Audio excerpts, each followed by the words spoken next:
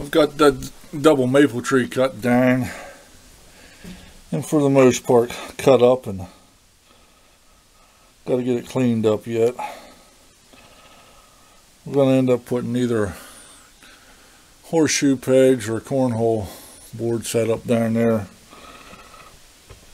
running from like where that double stump is out the other way, out over there somewhere. I moved my one trail camera a week and a half or so ago up here to the edge of that pile of wood right there, and had it facing down towards that brush pile. And within 3 or 4 days, my memory card was full of videos, which I'll post some of them on this video. And part of the reason it was full of videos already, it's only a 2 megabyte card, but all those tall weeds down there, I got a lot of pictures with just the wind blowing the weeds around too.